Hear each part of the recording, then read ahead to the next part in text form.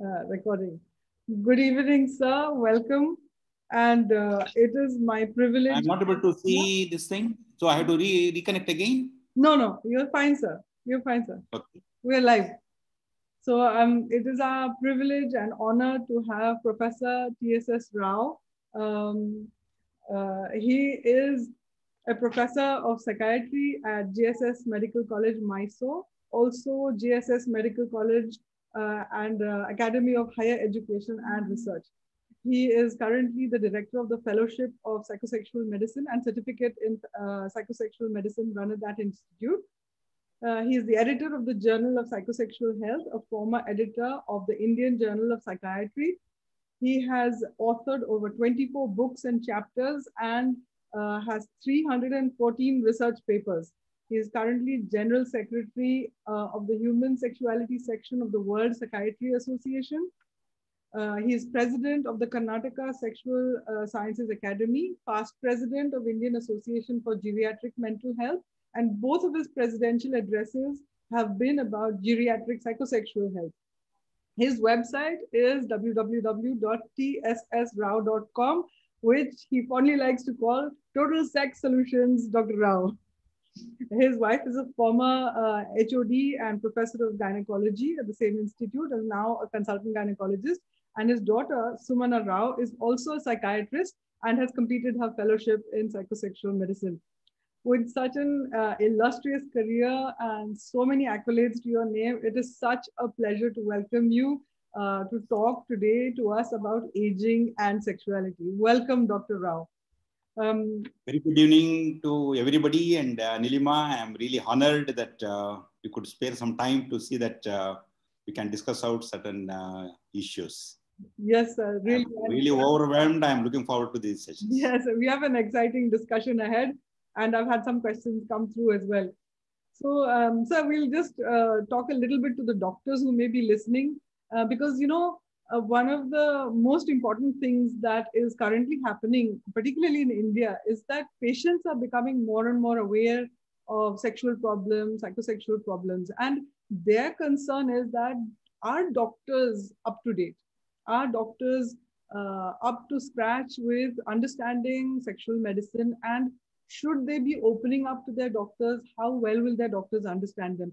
So please, could you tell the doctors in our group also about your fellowship in psychosexual medicine and who it's open to and why you began this enterprise?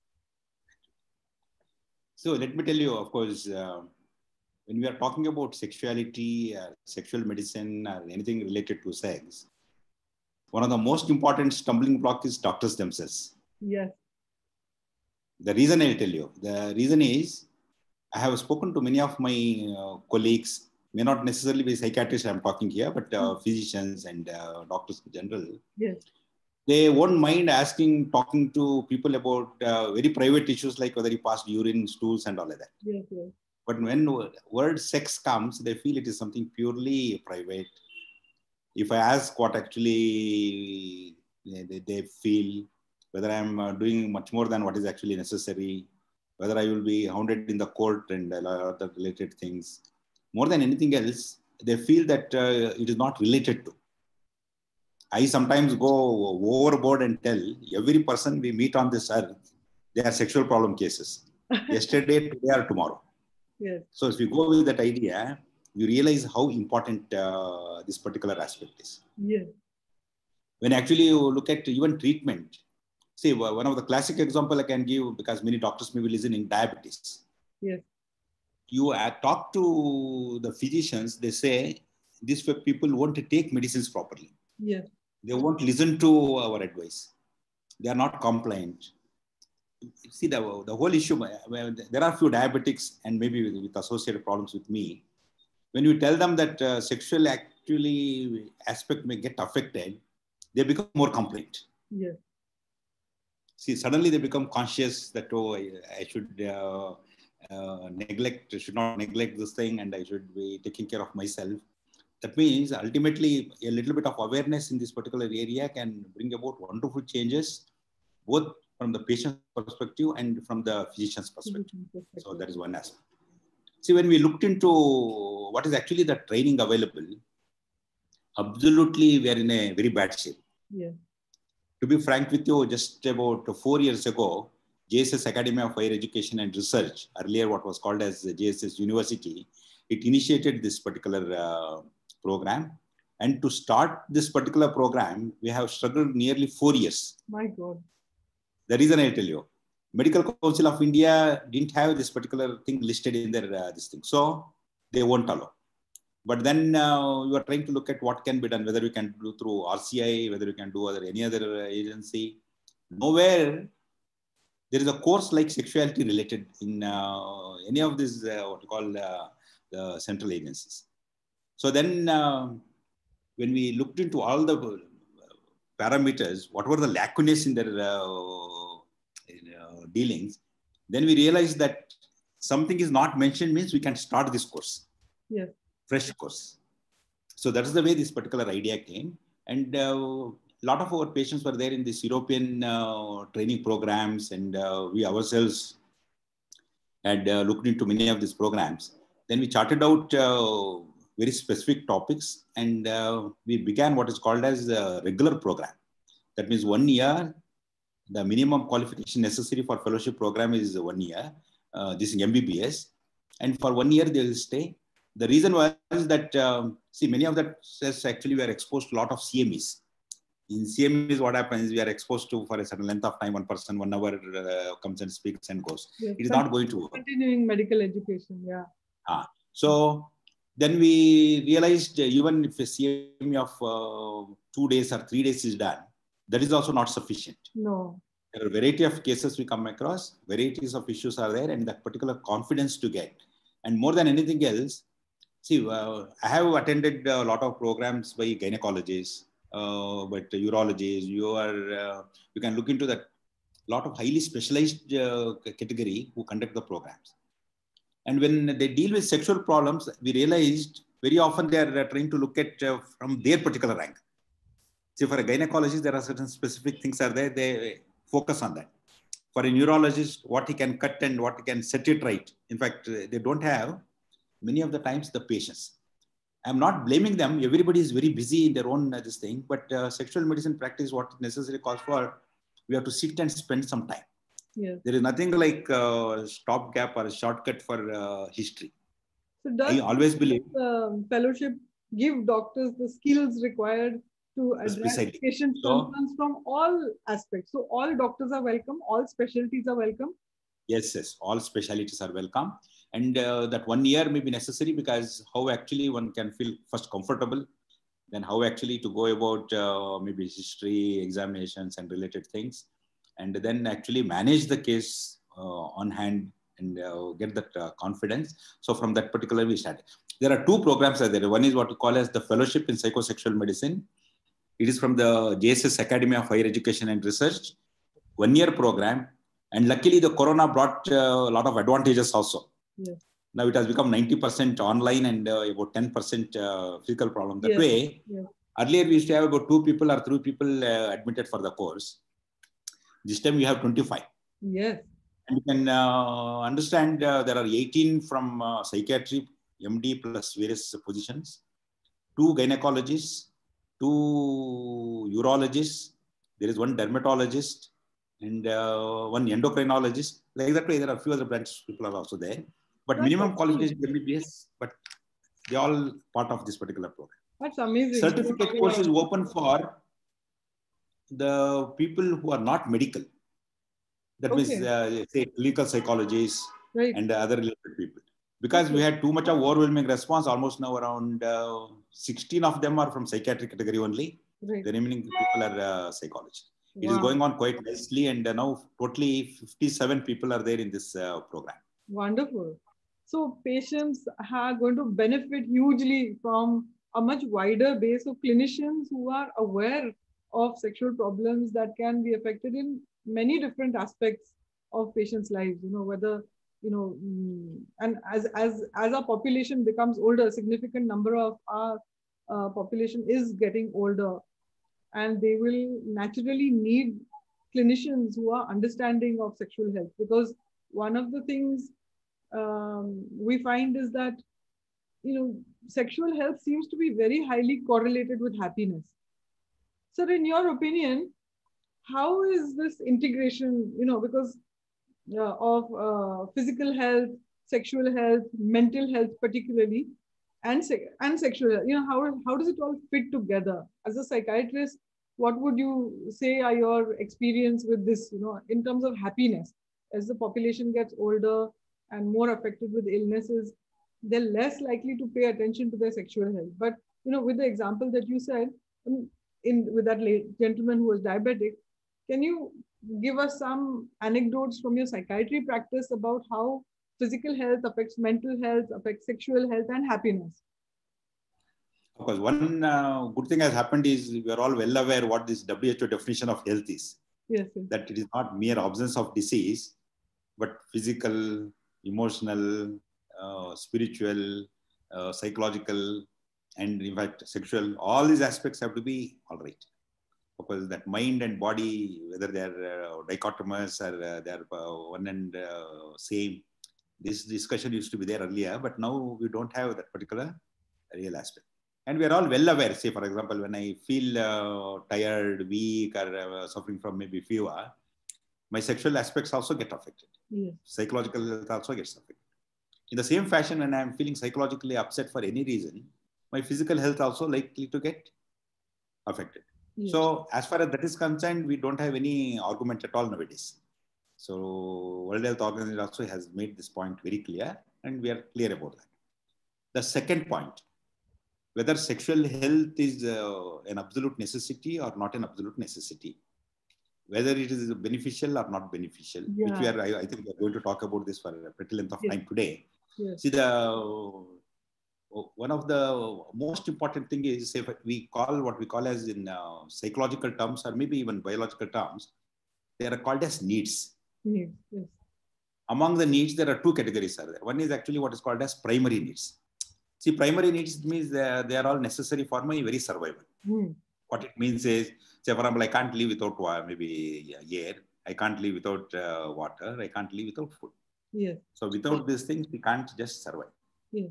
Unfortunately, the sexual needs comes under this particular category called as secondary needs. Oh. But secondary need, though it is, the amount of power it has, it can overcome even primary needs to a great extent in certain situations. Yes. This is one of the reasons. Even there are cultures where people believe that very stringent punishments and even death sentences and all that. Even in those countries, still the sexual issues are problems related to that crop up again and again. Yes. Not because of anything. It is one of the very strong and overwhelming, overbearing power it actually has on everybody's life. So, see, for example, if you try to look at WHO issues related to this, what we call as the HIV and AIDS. Mm-hmm. See, the two things that actually brought about miraculous changes in our understanding of sexuality. Mm-hmm. One is a very recent one, what one can talk about, the arrival of sildenafil citrate. Oh, so that sexual problem can be treated. So everybody became well aware and everybody started talking about it. Yes. And started using it, and people are realizing the issues involved. Yes. But the other one is the HIV related. Yes. HIV, see, for example, a time was there when WHO used to recommend, if you can stop sex, everything would be fine. It solved lots of problems. Then it realized, even if you are going to drop a bomb, till it falls on the head, people are not going to stop sex. Yes. So one of the things is actually what one has to do is actually educate them. Yes. In fact, ignorance is one of the major common problem everywhere, and sexual problems are there. Sexual problems are not attended. Sexual problems, people don't seek help, not because of anything, because of only one word, that ignorance. Mm-hmm. In many of the situations, it is actually the ignorance which actually the whole issue, the problem boils down to. People very commonly say about something called as ignorance is bliss. Yes. It doesn't work here in this particular case. No, so, it's not bliss. In fact, we have to be aware of, educate themselves. One should take life in their hand and manage it properly, appropriately. Quality of life is extremely important component. And as we are trying to talk about happiness. Happiness. See, ultimately, if you try to look at whether somebody takes alcohol, whether it is somebody takes ganja, whether somebody takes opium, yes, and when somebody is talking about sex. yes, This happiness center and sex center, for all practical purposes, both are same. same, yes. They trigger the same areas in the brain. Yes. So ultimately, what precisely happens is people try to find that happiness in so many things. We are surrounded by so many interesting things, but unfortunately, these type of things which actually easily available, you don't have to put on effort, and you somehow get high and all like that. That spoils literally. In fact, however beautiful the wife may be, Yes. if somebody starts taking an opioid, Yes. in fact, that can give much more pleasure to him, not because of anything, but because he doesn't have to put anything. See, relationship you have to manage. Yes. Here it is an There's easy an thing. You effort. have to just Yes. swallow or smoke or inhale or what is some method. Yes. So when we are trying to talk about, see, there are two more other aspects are there. When you, because you use the word happiness, pleasure and happiness. Pleasure is easy to get. Yes, This absolutely. depends on the extraneous sources. Yes. Happiness is something that is internal. See, for example, I have to be happy to be happy. Like, say, for Yes. example, I have to generate. Yes. And you talk about erotic feelings. You talk about the time spent with the partner. You talk about any social meeting. You talk about the discussion what we are doing. Yes. All of this could be as much happiness giving as anything else for that matter. Yes. And so this is what actually we are trying to look at. Yes. So, particularly in our country, I think abroad as well, because I've noticed it in UK also when I was working there. The word menopause and sex is not taken together. It's like two contrary things are happening. Also, what happens that once women enter their 40s and 50s, they kind of finish that their sex life is over. Very small proportion of women will continue to remain, nurture their intimacy in a couple relationship. They often think, oh, now childbearing is over, the kids are gone, whatever. What is the point of having sex? Now, this is very typically a female thought. Men don't think like that. I have very rarely met men for whom sex is not on their thoughts or sex is not on the cards. They never entertain such thoughts. So can you, you've done lots and lots of research, and a lot of your research is on aging and sexuality, especially in the Indian context, which is very unique and very commendable because, for so many different kinds of topics in our country, so many different subjects, Indian research is always lagging behind. So in your experience, in the research that you have conducted in Indian scenario, what is the difference in the attitude between men and women towards aging and sexuality, and how is it affecting intimate couple relationships in India today? Beautiful. In fact, if I start talking about research, statistics, and all of that, it will be boring. Yeah. I can pass it along all these type of things. Nice story.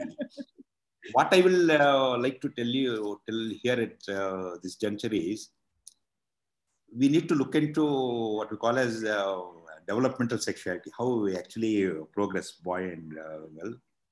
Because when we are trying to talk about sex in the elderly, sex in the old age, what we learned in the earlier days going to matter significantly. You got the second issue, what is called as men and women. Mm-hmm. See, starting from the very early age till very late age, what man needs is actually something called as female, and it is moving more than sufficient for him. Got the point? Yes, yes. Many men in the elderly group actually may have landed up in problem, which I am going to talk about as a later part, just in 1 or 2 lines. Yes. See, when we try to look at developmentally speaking, see, one important thing many of we Indians are missing is actually sex is a taboo, and it should not be spoken about, it should not be discussed, it should not be the matter of any discourse. This is one important major problem. Mm-hmm. And as a child, what it is learning is what parents are trying to do. Yeah. In the Western country and Indian, if we try to compare, there is a world of differences there. And many of us actually, when we go there, for us, it looks like a very different world and difficult to cope up for some of them. And when they come to India, they feel literally how inhibited a culture can be. In fact, one of the classic examples. Yes, yes. We have some more other related, maybe if you go to Middle East and other countries, it may be still more different thing altogether. India is actually something where a lot of things are happening and happening in a very fast way. In fact, revolution is happening in Indian context, what we can talk about. Today, I had a psychiatrist friend from Tirupati and I had gone to a hotel for the lunch with him. Mm-hmm. And on the other table, there were two young girls who were having beer actually. Okay.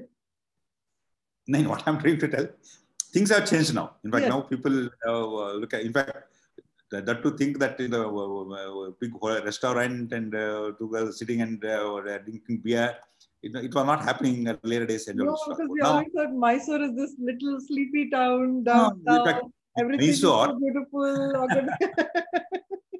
so things are changing and things are changing rapidly. But unfortunately, what is happening is what we have been trained, what we have been made to believe, and what is really actually happening, there is a world of difference. Yes.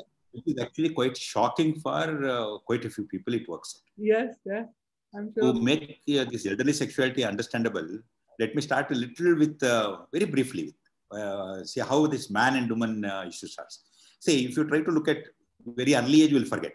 When you come to adolescent, the Kinsey, what he did study in 1950 and 1952 published papers, in fact, they are relevant even today. Okay. No further research has happened which has contradicted these findings to a significant extent. Yes. What was spoken then is applicable even today. Right. And what he spoke, not only about adolescents, he even spoke about elderly people also. Okay. A whole lot of things what he spoke. There are few things what we have learned in a different fashion now, but all said and done, concepts are almost same. Same. Okay. See, the sexuality in a girl starts much earlier. Yes. 2 years, at least 3 years earlier than boys. That's what we boys will call puberty, entering puberty. Yes. But when you try to talk about anything sexual, boys are 3 to 5 times more active than girls. Yes. See, somewhere around Especially that. In years. Especially in the years. They're much more likely to discuss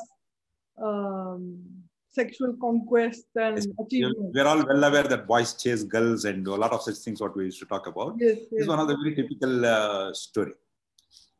Somewhere around 35, it is supposed to match. Right. Oh, wow. This is what actually okay. See, man and woman. But you would have thought that by the time they got married, some sort of exchange would happen. So at 20, 25, things might have happened. Okay. If we are trying to look at what matches man and woman, it is around 35. 35. This is one of the, say, for example, I practice in a place like next to Mysore, around 40 kilometers away, Mandya. This is one of the rural agrarian community. You see, the marriage happens between maternal uncle or yes. The boy is much, much older than the girl. Yeah. Girl hardly knows anything. Yes. Then what happens? When girl knows what about the sex, this fellow is already out. Oh, you got to the point. I think that may also be another reason why the older man, the more mature man, becomes so much more sexually attractive to a younger woman because he's got much more experience or he's perceived to be a little bit more knowledgeable than the boys of our own age. That one, but there are a lot of other perspectives there for that. This is because in the close relationship they have to marry or the property will go off to others and known from the earlier age. A lot of other family bonding is there. So this girl hardly knows anything and married off to a man who is 10 to 12, 14, 15 years older. Yeah. And at that particular age, in fact, her interest is almost minimal to nil. Yeah. When she is actually mature enough and she can understand, when she demands, this person is already out. So if you try to look at sexuality, how actually it goes, say after that 35, somewhere around 40, 42, you look at man, there are a lot of things happen because of which, in fact, his libido starts coming down. Okay. He can be quite libidinous all through the life. Yes. Even, say for example, man around 86 years old having wet dreams and 75 plus actually remarrying and in fact happily living. In fact, they're all reported figures are there. Happens, yes. But that's unfortunately, isn't it? Because women go through menopause, but nothing like that happens to men. Oh, no. In case of man happens, a lot of things. Okay, okay. That's what I'm doing. Yes, yes. Tell us. So, somewhere around that, after 45, 50 and all like that, the man's libido starts coming down for 3-4 reasons. One is the age factor itself. What he was doing at 20, what he was doing at 30, what he was doing at 40, he cannot do that at age of 50, maybe at 60. Yes. This I'm not talking negatively at all. I'm going to clarify these points a little more later.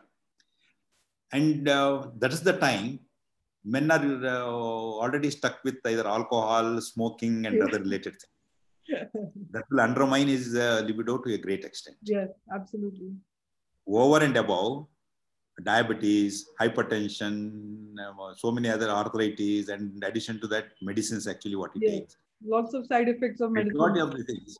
I have one beautiful diagram. I always put it that this thing keeps coming down as he ages.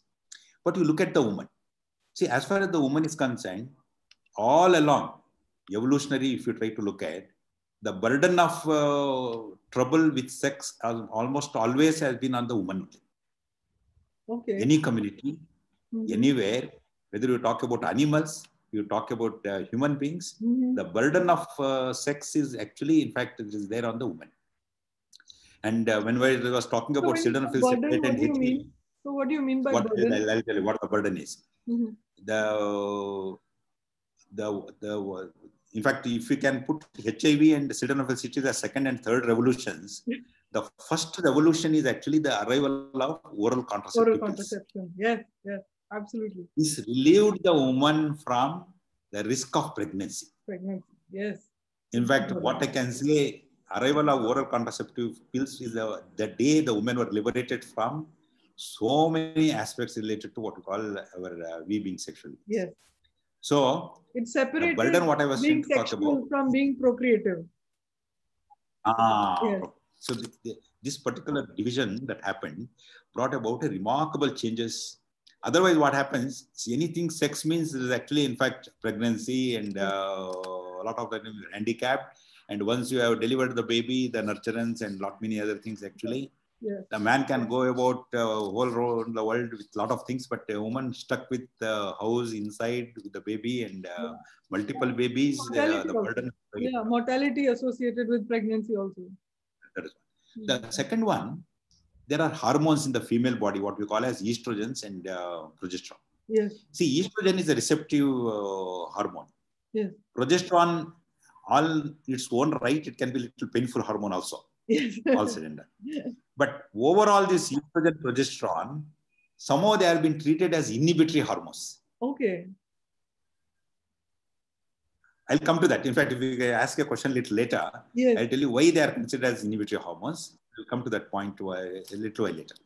So, they were trying to hold on a woman from flying off for various reasons. Okay. They were somewhere around 40s, 50s, what happens is, estrogen and progesterone, which were actually considered inverted comma inhibitory, they are less. Yes. Now, whatever little testosterone is there, it is relatively higher level of testosterone than what it was earlier. Yes, yes. Although it is decreasing, it's relatively higher. Yes. So this is what actually liberates the woman. See, somewhere around 40s, 50s, what happens? A lot of families are married 25 years, 30 years, 40 years. Now they're talking about various fights, various incompatibilities, even thinking about divorce. Many other such things come up around 40. You will be surprised to know. See, they were living together for 20, 30 years and all. Now why they are talking about divorce? Suddenly the bomb is bursting. This is what precisely happens. So there is a relative increase. See, for example, in case of woman, it is a rising graph. In case of man, it is a downhill course. This is where so not all you're saying. What you're saying is that not all menopausal women or not a significant are getting problem with libido. They're changing.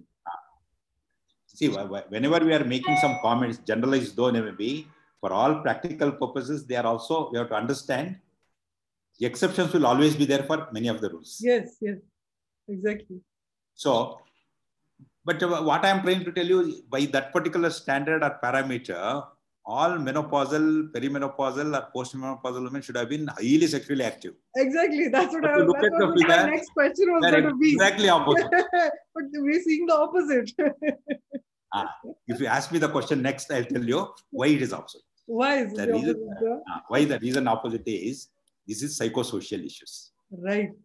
Somehow, the females have been trained from the beginning in many of the Indian families that sex is a taboo.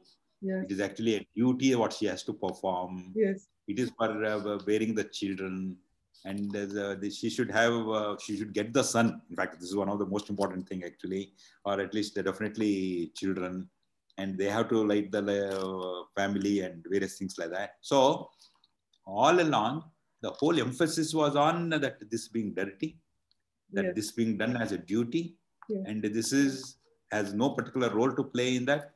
It is a man's world and man's job to do whatever it is, and whatever he does, whether he is she is the only wife or if he has another affair also. Yes. In fact, she should go along or bear with the particular things like that. Majority of these things actually have been spoken about, and we are all well aware. So it is actually primary cultural, psychosocial issues rather than anything else. Okay. Of course, regarding the research studies, what we have done. Yeah. See, I'm very happy to tell you that the sexual practice guidelines from Indian Psychiatric Society, almost about 7 years ago, we had brought it out. Then geriatric psychiatry, in that geriatric sexuality, I'm one of the authors for that, what we did. And now in the coming year, we are going to release something called as clinical practice guidelines and law and sexuality issues. Okay, They are that's also the important one. great detail Yes. related to that particular area. Yes. See, what we have tried to do is make the people understand that this is one of the extremely important aspects. We have to understand the physiology, developmental issues, the psychology, biology, all these aspects related to each of these things in very clear terms. And by chance, in fact, we have a case who are 50 plus and all of that, how actually one should go about. Sir, in fact, when we are trying to talk about division of the age, the WHO classification is very clear. So for like the common man, I have some friends, I have patients also whose husbands, they are dealing with menopausal women, right? And this menopausal woman has gone off sex. She feels like she's finished doing her duty now. She's brought up the kids, she sent them away. Now she's looking at, the marriage is done, the grandkids have arrived. And she thinks that trying to be sexual is a big burden for her. And many times they become angry and resentful. Now, this also has a significant impact on the psychology of the husband, the partner, the intimate partner. And I'd like you to sir, talk a little bit about this kind of behavior or this kind of thinking that happens to women, the impact that it has on the intimate partner and therefore on the couple relationships, at this time of life. And what should women be thinking, or how can women change their attitude towards sex and sexuality so that the relationship, the couple bond is not disturbed? Because remember, these people, these individuals who have been joined in marriage have invested a significant amount of their life in this relationship. If sex is so important for happiness and well-being, and I also teach in my course that sex is just as important for the woman for her pelvic floor health. It's not just about satisfying the man, it's also important for her physically. What kind of attitude shift do women need to have in order to, nurture this couple relationship and not kind of, so that the male partner, the husband, doesn't feel like all the different psychological problems that come from this doesn't happen? I'll start with one example. So I was meeting a couple, and one of the things is actually he's not getting as much interest with the wife as much possible, and of course other interpersonal issues also were there. And one of the important point what he was mentioning, sir, I like my wife to take bath every day and dress up very nicely, and when I come home, I want to see the wife in a very pleasant mood and various things like that. Later, when this couple therapy was going on, we brought this issue for discussion. So this is what actually is telling. Then wife's comment was very simple. Sir, please tell him I am his wife, not his girlfriend. You got the point? I got the point, but I am his wife. I don't like this attitude. You know, why do women perceive that the girlfriend, unless you have a tag of girlfriend, is only when you're supposed to look beautiful and feel sexy and attractive. And if you're a tag of wife, you're supposed to be frumpy and unattractive. This attitude shift has to happen. Why can't the wife think that, look, you know, it is my responsibility also to keep the spice in this relationship? Beautiful. This is what actually I'm driving home the point. Many women think that now I am married and that is the end of the story. In fact, I'm in a relationship. He is going to take care of, and the relatives are going to take care of. And this is one of the reasons he married such a beautiful, nice girl. Exactly. And one baby, he turns out to be a drum. Another baby, in fact, totally out of shape. Hardly bothered about keeping oneself in a fit and proper way. See, the whole issue is, see, the question what you have asked is actually very long one. There are multiple dimensions there for that. Yeah, I know. All of the questions today, sir, I know you said before that each question that we have today could be a one-day conference for you. But I just for our audience, so that they get an idea of the depth of this issue and how it affects aging and sexuality, and why this attitude change is required urgently. Extremely important. So, see, as we were trying to tell, see, as far as the men are concerned, see, men like variety. Yes. Women like variety. See, men like freedom. Women also like freedom. For man, it is an adventure. But unfortunately, see, what precisely happens, many women are not trained to be in that particular fashion. Yes.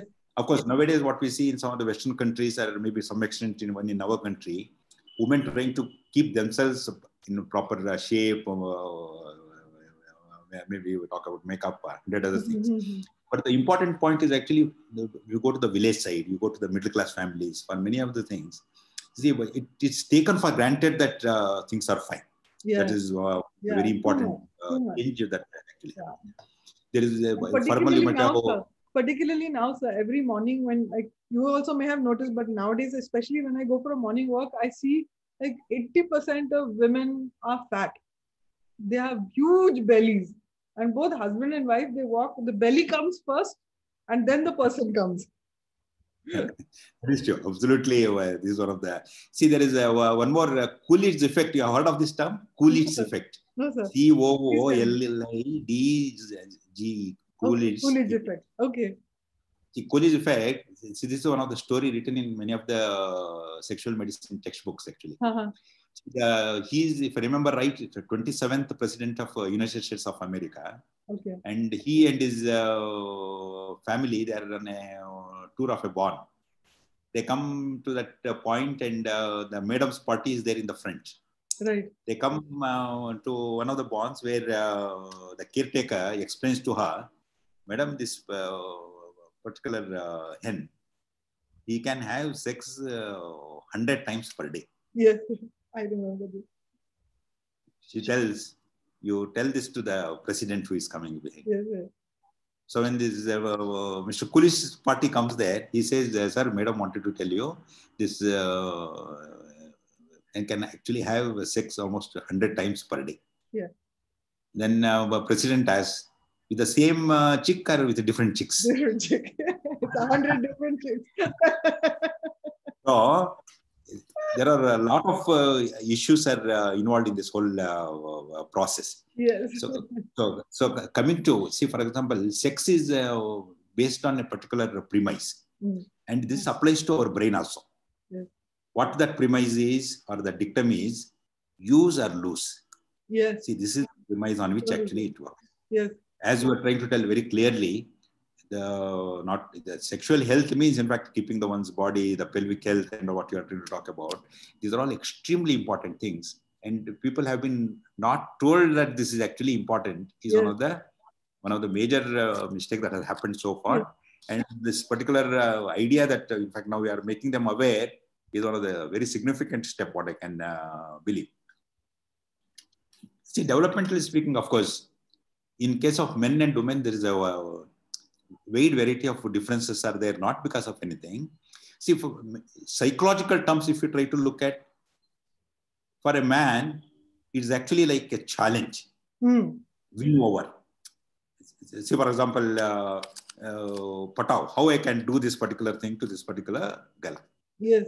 There's a challenge involved. There is adrenaline rushes there. I feel invigorated. I feel excited about all this thing. Yes.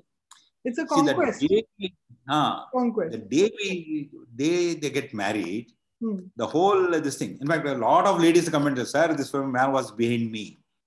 In fact, I have seen medical students when they have got married and all, like subsequently they have come. "Sir, this fellow used to wait outside the class till my class is over. Yes. But now I am married. This fellow hardly bothered about he doesn't show no chase, any interest." Yes. Absolutely, I've been left to myself. Yeah, why this actually men change so much immediately after marriage and the various aspects of that. Again, the multiple reasons may be there.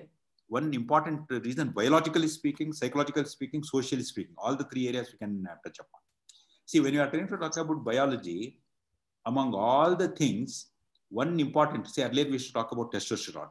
We used to talk about hormone like estrogen and progesterone. Even today we talk about dopamine. Yes. There is an executive neurotransmitter. Serotonin is the mood-related neurotransmitter which actually functions. Each of these things we can discuss little later. There is another one, and this is necessary, at least in case of the woman, as an absolute necessity for orgasms also. What we tag the orgasm and this particular molecule, hormone, what we talk about, oxytocin. Gynecologists were using plenty. Maybe even 3 decades ago, if you open the textbook and read, among all the effects, oxytocin being useful in case of orgasm, hardly any mention like that is there in any of the books. It's only that last about 2 decades or maybe 3 decades what we are trying to look at. See, oxytocin makes a lot of difference in both men and women, and it is present in plenty. And it is present in plenty, maybe to a great extent, more than actually what a man has. That is one aspect of it. And it has its own purpose in case of female. But for, when you are, see, for example, when you are talking about sexuality, I always try to divide the whole area into 3 areas. One is what called as the intimacy related aspects. The second one is called as sensuality related matters. Yes. The third one is actually the pure sexual, physical related matters. Yes. Yes. See, when we are trying to talk about oxytocin and the effect, what we are trying to talk about, it is absolutely necessary for what is called as bonding. Yes. Feeling the pleasure of the company. Yes. And the pleasant feelings, the warmth of the body. See, any romantic situation, that warmth. Yes. One of the very classical example we give is, say you are traveling in, maybe you are Mumbai, the best buses, and you are sitting there and one nice, beautiful, sexy lady comes and sits next to you. That mere touch can give an electric shock type of sensation. Yes. This is one of the things what we might have spoken about. That electric shock sensation, what we talk about, is oxytocin based. But unfortunately, the tolerance for oxytocin develops very fast. Yeah. I always say, so for example, I am while putting on this particular suit, I realize that I have put on this suit. Maybe about a minute later, I don't even realize that it is actually, I'm wearing that particular. Many of the dresses and all what we wear, that initial, that excitement at the end of 1 minute, 2 minutes, 3 minutes, 5 minutes, yes, actually it is not there. Unless, so the tolerance develops very fast. And what precisely happens, see, at the time of marriage, what happens, a man and a woman, and you ask them to hold the hand for 7 fairas. Yes. Beginning is very exciting. Yes. At the end of 7th faira, the touch sensation goes off. Yeah. So, for the man to get the same type of sensation, you have to bring another woman there actually, not this woman. Yeah. You see the whole issue, the oxytocin related effect. And testosterone. Man is having plenty of testosterone in the body, maybe 3 times, 4 times more than actually what is necessary for it. And what is this testosterone is about? Testosterone is about adventure, conquering, aggressive, territoriality, and the whole lot of things. In fact, see, the women are nurtured by oxytocin flow, maybe to some extent associated estrogen, progesterone. Man is reared by testosterone, and in fact, it brings you to focus a lot of things. For him, sex is more the casual, more easily obtained, variety actually he seeks, excitement he tries to find in all given situations. However beautiful wife might be, the other wife looks much, other's wife looks much better, mainly because the green, the other side is much nicer looking. So many of these type of things, in fact, what we find is related to this particular fact. One is actually our biology and our hormones. The other one, when we are trying to talk about intimacy, even if you look at the brain, the man's brain and woman's brain, they're quite different in functionality. Yes. In fact, it may be very surprising for some of the public who may be watching this particular program. So the man's brain is about 150 to 200 ml bigger than woman's brain. But I always say that 150 to 200 ml is made up of garbage. What I can try to compare, the man's brain is like a desktop. Size is big. Capacity is small. And the wrong connection can happen very easily. Woman's brain is small because it is much more evolved and it is much more refined and all of that. It is almost like laptop. It is smaller in bigger capacity, and the chances of it going haywire is actually much less. And man's brain doesn't work properly, and sometimes it gets into so many other difficulties, not because of anything, because of these cross connections. And what is that cross connection? It is actually the sex which rates it again and again in multiple ways. Acceptable, non-acceptable is not the issues, but he has to satisfy, and that's why the whole lot of difference that particular thing comes. So because in such a situation, I mean, in menopause we talk like 30% of women who go through menopause can develop depression de novo at menopause. Men also suffer with psychological problems, and they can also go through depression and anxiety because of not just andropause, but because of how their wives are. So at this time, sir, when depression is such a big issue, and I've lost a couple of friends because in their menopausal years due to this problem, how should, considering even psychological effects of depression and loss of sexual desire, loss of intimacy, closeness, because depression can affect all of these things. And how should couples plan or prepare for something like this? What should they do to be able to keep their love relationship supportive and kind and understanding for each other as they age? Okay, straight away, rather than asking, I'll take again little roundabout way to come to the point. See, we are all going to age. There is no question on that particular point. But you ask one of the banker to come and talk to you, he will say, you must plan your retirement issues when you are very young. Yeah. You cannot plan a retirement at the age of 50, 60 and all like that. Exactly. By the time it is already too late. Yes. So something should be planned much earlier. So there is one particular message. This has a very big meaning actually, but that is one of the important messages. The second point is, we can be happy in the end only if we make our life secure, comfortable, and psychologically we are prepared for that. Yes. See, many of the times, for a girl's example, if we try to take menarche, a mother has taught her what is this actually and explained to her, educated her. This girl is likely to face the world in much better fashion compared to somebody who suddenly feels, oh, there is a bleeding blood, this, that, and feeling terribly out of context. Menopause is also, though it appears too slowly and it moves, actually we may talk about, many women are not prepared for this whole process. That is one aspect. So they have been, as in the beginning itself, introduction, we were trying to talk about, many of the times what we have spoken to them is actually sex is actually something bad. It should be only as something to keep the man happy. Otherwise, he will go astray and you have to cooperate and there is no other alternative. The third point is much of the life goes in managing the life. You have a daughter, you have a son, studies till they get the job. See, in Western country, even by adolescent, they are quite independent that way. In our country, boys never mature. In fact, Mama's boys. all through the life, they're taking care of young kids actually. And women also, in fact, they have been told that so many other responsibilities are more important than this particular sexual, can create quite a bit of difficulty.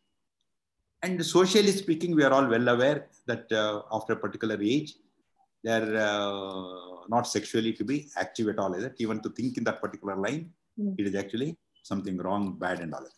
Though body speaks something, they have been trained to. In fact, I can quote any number of patients who have undergone hysterectomy. Yes. Hysterectomy means that the end of the female sexual life altogether like that. How can anybody think of sex after hysterectomy? That means womanhood means the presence of that particular aspect is absolutely necessary. Yeah. So these type of social and psychological and cultural aspects dominate the woman's life in a great way. Yes. Added to that, see, for one classic example, I'll give you the fantasy is the food for our sex. Yes.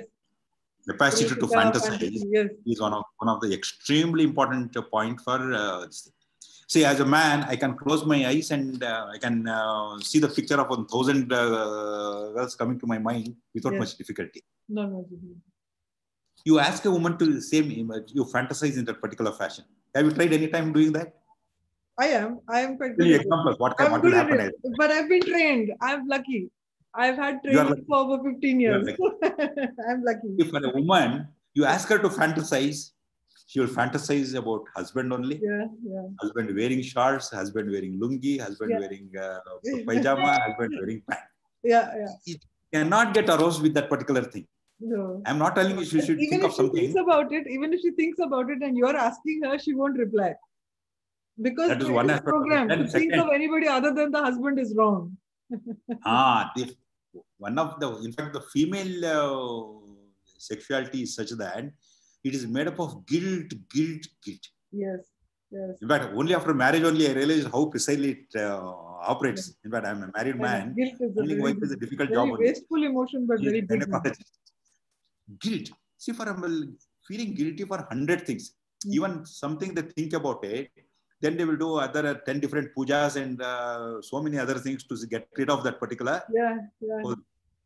See, the fire or fuel for our sexual energy, vitality, many of these things what we were talking about, that's something actually missing in a lot of females, mainly because this capacity, one is inhibited basically. The second one, feeling absolutely, literally guilty about anything. If they can fantasize, they have a particular problem that need to be attended. Yes.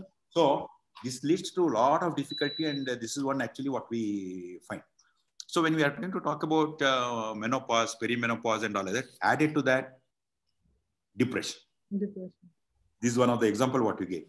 See, depression can worsen this particular feelings of guilt in a terrible fashion. Yes. I thought of something long back. I did something which is actually not right thing to do. I did, in fact, this is the particular age. Quite a few ladies actually, they come out with an idea that actually they have done wrong things and feeling sinful, guilty, thinking of suicide and all, mainly because something happened 18 years ago, 20 years ago, the 30 years ago. These are all extremely common among the female sex. There is another dimension. Added to that, if you are treating, it is fine. If you are not treating, the depression can be having quite devastating effect. Can start as a small episode. It can become worst possible scenario. Can become chronic, and what we talk about suicides and other things, particularly after 50s, 60s and all, extremely common among women actually. Yes. See, and coming to men, they go through same like menopause in case of female, except that we don't have menstrual cycles and things like that. Yeah, yeah. And all the parameters for andropause, if you try to look at, there are about 8 given. Yes. 7 are related to the depression only. Yes. There is only one last parameter which is there, what is called as the level of testosterone in the body. Yes. Except for that, almost all are related to depression only. Okay. But men and women differ in how they actually react to this. Yes. Yes. See, if a man is feeling weak, he feels his libido is coming down, his interest in sex is coming down, what he will do? He will become more adventurous. Yes, he tries to go and prove it somewhere. He tries to prove it. Am I still okay? Goes to a prostitute. He goes for okay? Yeah. In case of woman, it acts quite differently. Yeah. In case of man, it acts exactly opposite to the what actually the woman is thinking about. Yeah. So man is actually going out and saying, "Let me see if I'm okay with other people," and what the woman is saying, "Let him show me if I'm okay or not." So this introjection and feeling guilty about, feeling sad about, suffering as part of that. These are all very precise stories what actually we have seen in case of many women. Feeling adventurous, naughty at 40. In fact, there was a movie actually in one of the Hindi movies you might have seen. Somewhere they become very adventurous. Yes. They seek different partners, they seek variety, and they seek different techniques and lot many other things. And if you try to look at the woman in the house, she feels very absolutely flabbergasted why this particular fellow is behaving like this. Yes. And she tries to avoid him. Or in fact, this is what actually leads to a lot of social complications what we see on this. Yes. Yes. Of course, menopause, and when we are trying to talk about both the cases, in case of woman and in case of man, we have a lot of psychological education to be given to them, socio-cultural myths and misconceptions what they have, we need to remove. And biologically speaking, and this is what is actually necessary sometimes. See, in case of many women, when they are going through some of this menopausal or even the changes in sexual behavior and lot many other things, many gynecologists even today get carried away with an idea that hormone replacement is actually something bad, something should not be done. Yes. And they're so much worried about some of the complications related to this, and not being helping them overcome this are extremely common. Very common. And I think one of the education what we have to do is actually making the women aware, gynecologists aware, that they have to change their mindset and attitude. I think you will be much better placed in explaining. We had a really good discussion last week. So one thing that happens around this time, many couples, they either become, like men and women become single a lot in their 40s and 50s, either because of widowhood or divorce or separation, many reasons. And although for men, it seems to be, like unless they're suffering with problems like erectile dysfunction or something, but it appears to be that men have an easier time being single than women do. So can you touch upon the role of masturbation in women to maintain sexual health as they get older, 40s and 50s? Beautiful. See, we had one big study on almost around 500 plus women, right, who were married, staying with their husbands, and we were trying to know what actually is happening in certain aspects. And one of the questionnaire was inhibited sexual behavior assessment questionnaire of Masters and Johnson's. Okay. This was one of the questionnaire. Right. There are a lot of questions are there in that particular area. I'm not talking about elderly. I'm talking about young ladies. Young ladies. There are many. There are almost around 18 different parameters on which actually we were making assessment. There were few things. How many women masturbated? You know, you'll be surprised to know the number. 32% women reported they have masturbated sometime. Okay, that's higher than I would have thought. Yeah. The higher it looks like no. Yeah. And look at this, they are not representative of general population.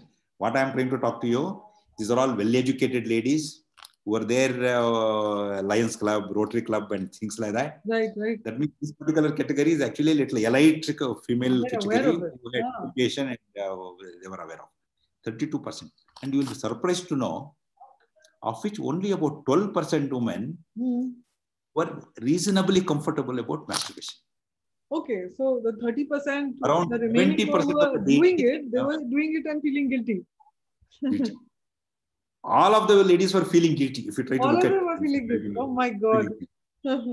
Of them, only about 12% of the ladies were reasonably comfortable. I masturbated, or this could be all right and all of that. See, that you'll be surprised to know these particular figures. And if you try to look at figures in the Western countries available, there are a lot of ladies have done research on this particular area. They talk about 60%, 70%, 80%.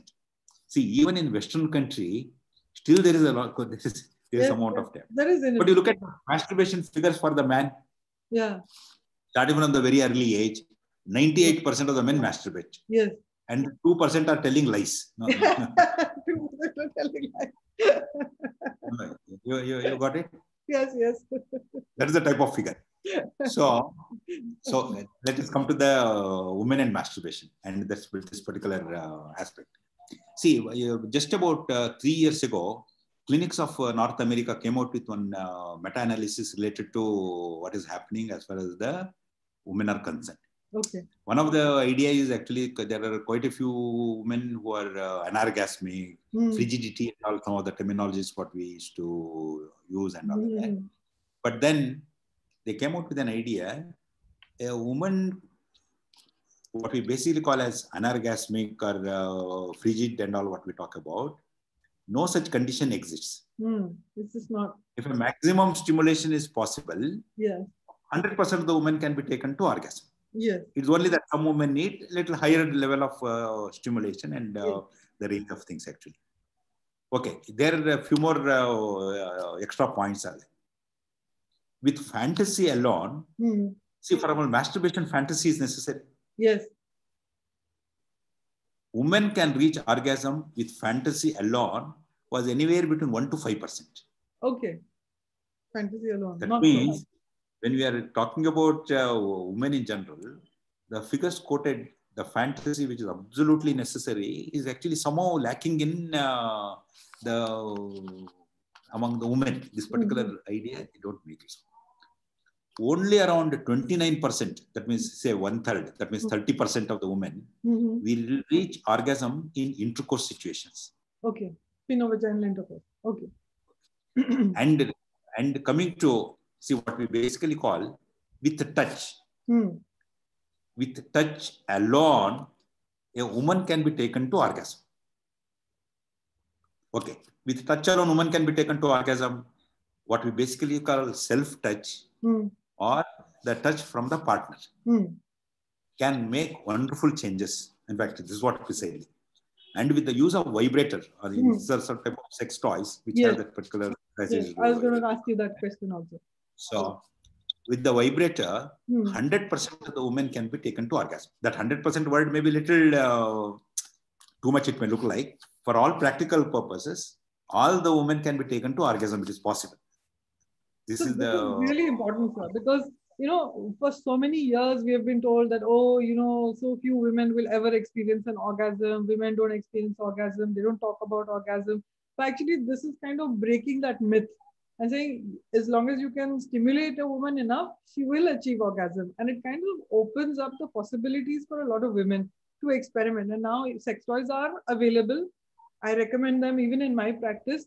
And I think women should be empowered to be able to use their touch and sex toys to allow themselves to experience orgasm. See, I'll go one step ahead and I'll tell you. See, for example, all the female sexual problems which are inhibitory nature. Why I'm telling this, say, for example, a term like hypersexuality, this, that, and all some people might be using in some different contexts. Majority of the problems of the female sex, you talk about sexual aversion disorder, you talk about arousal related disorders, you talk about orgasmic disorders. Majority of the female sexual problems are actually inhibitory nature. Right.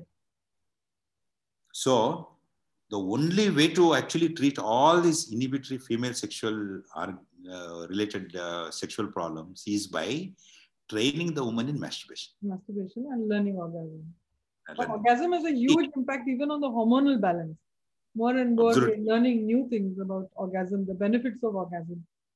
Absolutely, I'll tell you. See, for example, we actually what we do, there are, when we are trying to look at intensive sex therapy means involves maybe something like Master Johnson's sensate focus exercises and all this stuff.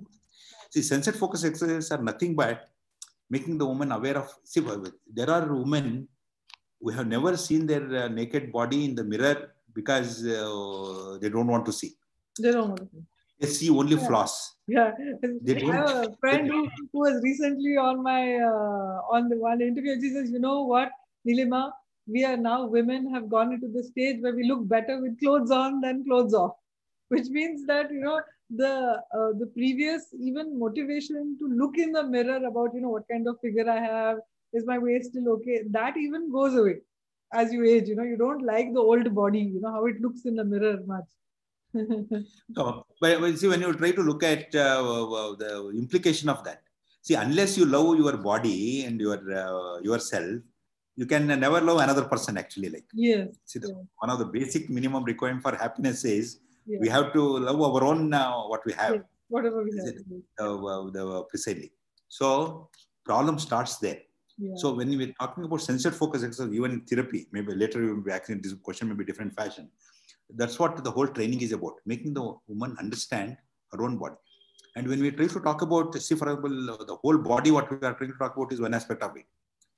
There are hardly women who have seen their genitals, vagina, how it looks like. In fact, the whole idea is actually it is something dirty. One should not look at it, one should not touch it, and one should not do anything. Yeah, but it should function. When you put it under stress, it should function. That is such an antithesis. This is precisely. So, only function that something should go inside. I have so many patients, they don't want to go through sensate focus exercises because they are in such a hurry to get to intercourse. So, when we are emphasizing on sexual intercourse and when man cannot perform and all what we talk about is related to this particular aspect also. So, one of the whole important thing is why masturbation is important, what I'm trying to tell. Yes. A woman aware of her own body, aware of her sensations, she can be one of the real masters for the man to help her actually how to go about. Yes. So the whole process in sensate focus is actually, in fact, she can be one of the important guide for him.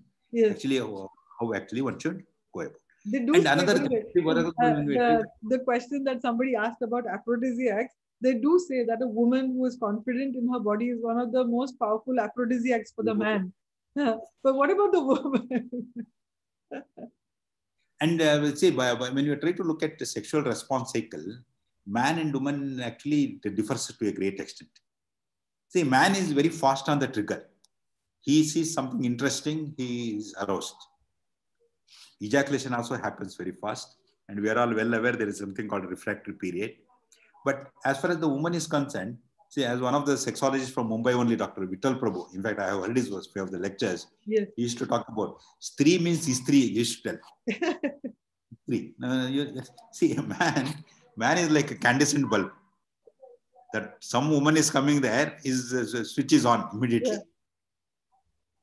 But there are tube lights in all the other aspects of life. But women are tube lights as far as sex is concerned. Okay. And Istri means the concept is like this. You put the plug on, it takes its own sweet time for that iron box to get hot. And when you remove the plug, still it is very hot. Still it is hot. So this differs from the man and woman, one of the major differences. In fact, people have documented this type of difference. And many women don't reach orgasm. In fact, for many of them, something entered, something went off, and something happened. In fact, and that way, if man is actually an early ejaculator or a primitive ejaculator, she doesn't even, she's just getting ready by the time everything must have been already. this is one of the reasons again, what precisely happened.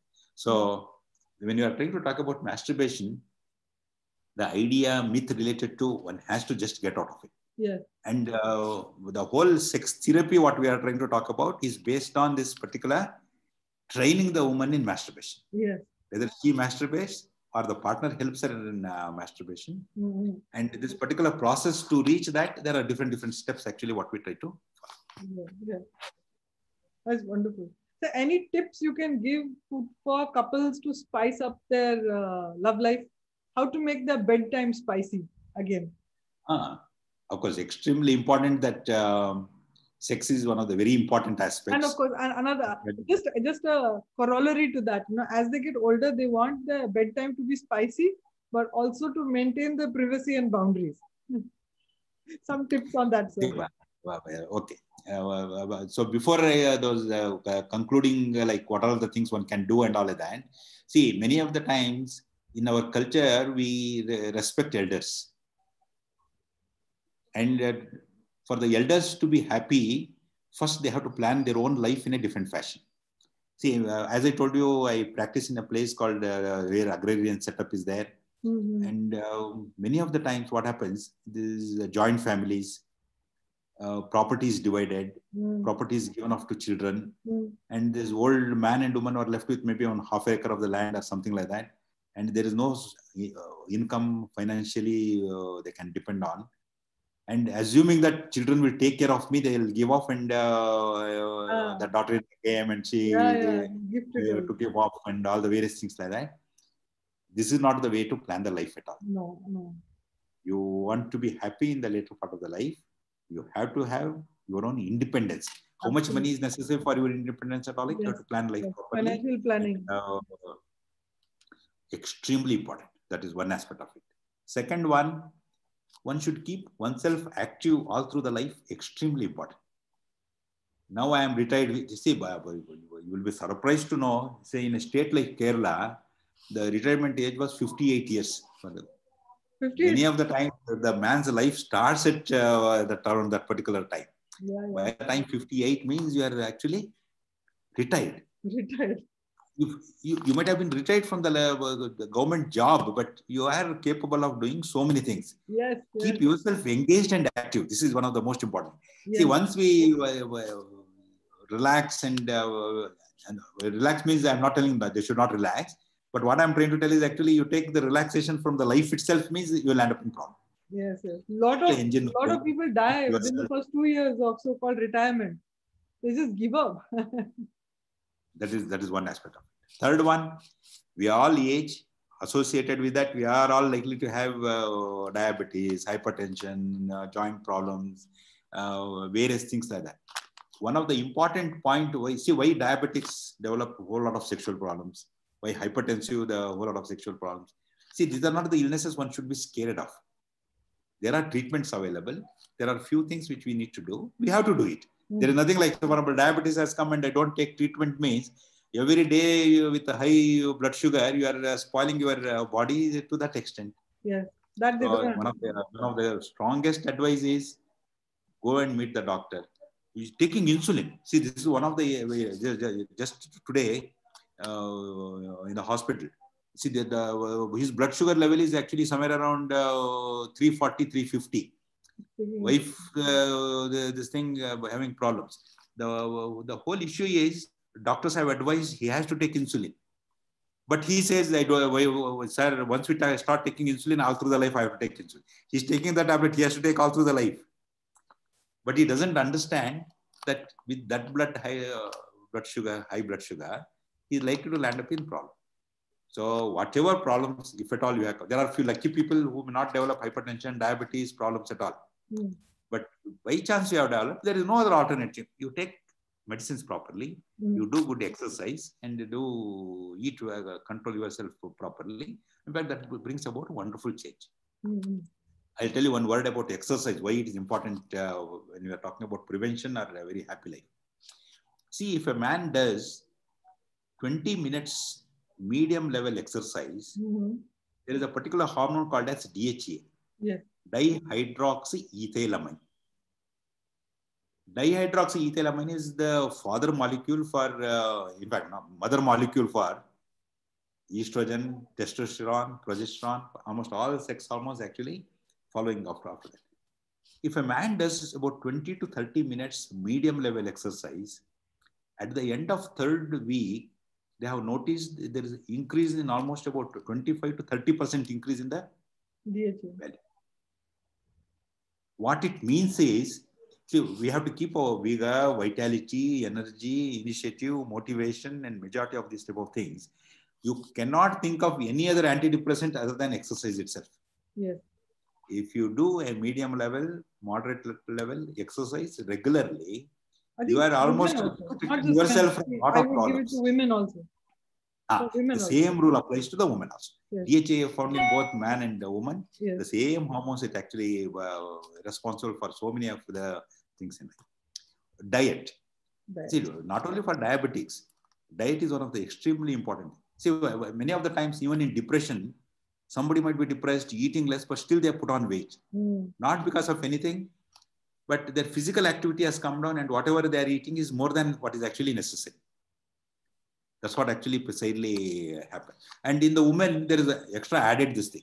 Many of the time, women handle their stress by eating more. One of the classic example, there are man and woman and she fought with the husband. What she will do? She won't eat. You know, she won't eat so long this fellow is there in the house. Yes. That fellow goes out, means immediately they will empty the whole fridge and eat it off. And this whole thing about eating chocolate. Chocolate is an aphrodisiac. Dark chocolate. Or chocolate in general. Wine is an aphrodisiac. Grapes. All sugary stuff. So the food, the exercise, these are all extremely important things and you take care of it. In the house, see, many of the times it may be joint family or even in a single family where one daughter and one son, when daughter comes or son comes or when son and daughter-in-law come, there are 2-bedroom house. In Mumbai and all, the situation will be still worse. Yes. In fact, even in some of the peripheral areas, if we try to look at, with due respect, son will occupy one room and daughter will occupy one room and this Buddha Buddhi will be thrown to the hall. Yeah. Please see, you maintain your independence and privacy as much as possible because they are extremely important things. Yesterday, I had one patient, they have a daughter who is somewhere around 14 or 15 years old. Husband and wife, they have about 2 to 3 bedrooms actually in the house. But this daughter sleeps along with the parents. See, many of the times, very effective contraceptive. That's why there's only one daughter.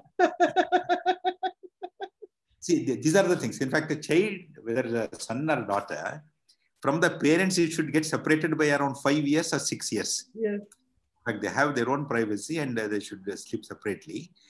It is an embarrassing situation both for the girl and for the parents also. Yes. And what precisely happens is ultimately the life gets disturbed when actually they are not there. That time you have to find some time, various things like that. That can lead to quite a bit of difficulty. Wonderful. Sex is something which is use or lose. Don't ever stop it. See, I can tell you, the men who don't masturbate, and when there are actually some studies available, it could be how much scientific. If a man can masturbate around 21 times per month, the chances of he developing prostate is very much less. Yes. One of the reasons is actually, in fact, we have in our country the myths that loss of semen is equal to loss of energy, loss of vitality. And in fact, one of my PhD theses on this Down syndrome. Yes, Down syndrome refers to many people have these myths and misconceptions related to this particular idea, and not that what we have done work. This particular aspect is flinchy, and one of the things they try to retain. They don't masturbate, and more they feel they are preserving energy, that vitality, what they believe, actually leading to whole range of difficulties what actually they are having. And one of the most important is the irritation of prostate, and prostate multiplies, and that is what we basically call enlarged prostate and things like that. Yeah. Coronary artery disease. See, many of the coronary artery disease people want to die not because anything, But because anyway they can't perform sex, it is better to die like that. That itself can lead to a whole lot of anxiety. So we have to change our picture, the idea what we have related to this particular aspect. Retain the energy, vitality. See, in fact, this is what we call as sensuality. Sensuality is something actually which makes us happy. Yes. Makes our partner happy. Yes. I'll tell you one story. I was doing post-graduation in National Institute of Mental Health and Neurosciences. And one of the senior colleague of mine was from Mumbai. She was there. And another colleague was teasing her. See, your husband, I saw him coming on the road and he was looking at all the other girls. Her comment was, more hungry, that much better. That's wonderful. That's amazing. And then how beautiful that particular statement Absolutely. is. Absolutely. Many women, they don't want the man to see anybody else. Yes. See, the whole this thing, he has to feel hungry. Yes, he has to feel hungry. You see, the whole issue, women are very suspicious. They don't want him to look at somebody, don't want to talk to somebody. Even if you talk to somebody, they are highly suspicious, they create a whole lot of scene at home. But all these type of things can actually boomerang or trouble for the woman rather than anything else. Yes. In fact, when you have given freedom, men behave much better fashion than more you try to control. Yes. More hiding and more secretively, more problematic things actually is likely to do. Yes. So this is one of the very important component. So sensuality is, see, taking bath, applying scent, use of certain types of foods, the dress actually what they wear, the makeup what they put on. Each of these things are extremely important. One is the self-confidence. And, just to remind you about, you were going to talk a little bit about aphrodisiacs also. I saw you mentioned what you eat. So you'll touch on that also. Okay. Well, the important point is, now science has come out with an idea that aphrodisiacs means there is no such magic drug anywhere in the earth that can be called as aphrodisiacs. That is one important point. Great.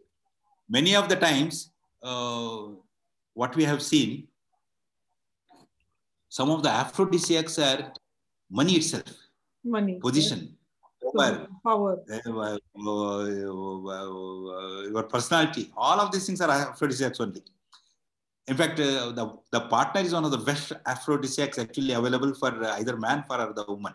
Yes. So both have to invest energy on this particular aspect. There are few things. For example, when we are talking about anything cognitive enhancers or what we basically call nutraceuticals, which can increase circulation in certain areas. See, the same circulation which goes to the brain, it goes to the genitals also. Yes. Man and woman, hardly any difference actually in almost all these areas. Yes. So any of these cognitive enhancers can be fine, fair enough. But when you are trying to talk about something, say for example, somebody has eaten certain food, non-veg food, I feel more sexually active. These all are based on our own experiences or hypothetically what we understand that way. If I do this, I'll be like this. If I do that, I'll be like that. Say for example, a woman with a big breast would be more interesting. So these are all the things actually which are there ingrained in the head. Absolutely, we need to get out of it. Anything and everything available to you can be made into something very interesting if both of them can sit, discuss, talk, and among that, communication is one of the most important things. Yes. What I need, rather than being, see, assertiveness is totally different from demanding or creating problems. Yes. One assertive and request for, in fact, all the things can happen in a very nice, beautiful fashion. Yes. Yes. So this is one of the very important. Thank you so much. There are a few more things. We're really nearly, we've finished our time actually. We've gone massively over time, but it has been such an interesting and exciting discussion. I could just carry on and on chatting. I'm sure you could as well. So is it okay if we conclude just to... Absolutely fine. Keep your sexual life as active as possible, and yes, that's the only solution which can take you far. So what is new and exciting for you in 2021, and how can people find you? One is important thing is, As you told in the beginning itself, now there is research happening. Now there is extra interest that has come up into this particular area. And to be frank with you, MD thesis in our department, at least about 5 major thesis work was on actually the female sexuality. Wonderful. I'm lucky that I'm married to a gynecologist. That way we work together. And my daughter is also interested in sexual medicine and she's a psychiatrist. So somehow in our house, but my wife was, she was a cultural shock when she married me actually. I have a library which are around 13,000 plus books. Wow. Always when my daughter was born, she used to tell, with these books actually and all like that, the daughter will get spoiled, what will happen to our family and various things like that. I still remember my daughter was about 5 years old and we were watching a TV. When some romantic situation in one of those serial incident came, my wife immediately got up. She wanted to put that particular TV off her. She wanted to change the channel. So my daughter telling immediately to her, no, it is interesting. Let it be there. So we have to get out of this idea that boys are different, girls are different, how we bring them up. So these are all extremely important. As far as the female sexuality is concerned, now there are few newer drugs have come. Say flibanserin in case of women. Bromocriptide. In fact, this is one more other newer drug which has been there related to the orgasms and all of that. But they are all purely some specific work actually they perform. Overall, what needs to happen is actually the change in our attitude, our perception, the way we attribute, and things like that. So this is extremely important. One last message. Many men believe that women are made for work. Many men would be earning a lot of money, but they don't keep a cook or somebody to help her out. She has to get up in the morning, cook food, go for office, come back and cook food. That is not the way wife should be taken care of. Give her free time, give her freedom, give her education, give her financial strength. She can make wonderful changes in the life. Yeah. Because there's a joke. Man-woman magic, it actually works. There's a joke that men expect angels, on earth. They want their wives to be angels. But they don't realize that angels don't live in hell. You need to create heaven on earth for her. Good. Thank you. So you'll find Dr. Rao on, so your email is tssrao19@yahoo.com and sir's website is www.tssrao.com. Please get in touch, and if you're a doctor who's listening, other one is totalsexsolutions.com is also fine. They can reach through that. Very easy to remember. Please get in touch with sir and do make it a point, encourage your colleagues to study psychosexual medicine and incorporate it into your practice. And if you're a patient listening, please be heartened that your doctor will definitely be somebody who is trained and who understands that your sexual health is of just as much importance as any other part of your health, and that aging and sexuality is something to be celebrated. Thank you so much, Dr. Rao. It has been such a pleasure. You can give the number also, phone number.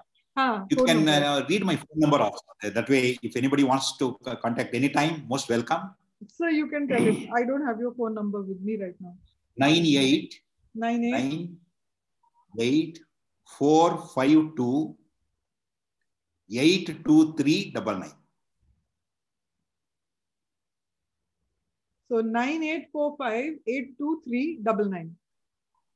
98452 82399. Wonderful. Thank you so much. I can be contacted anytime till 12 o'clock in the night. Absolutely comfortable. Great. Thank you so much, sir. Thank you. Thank you everyone for listening. Thank you. Thank you. Good night. Thank you.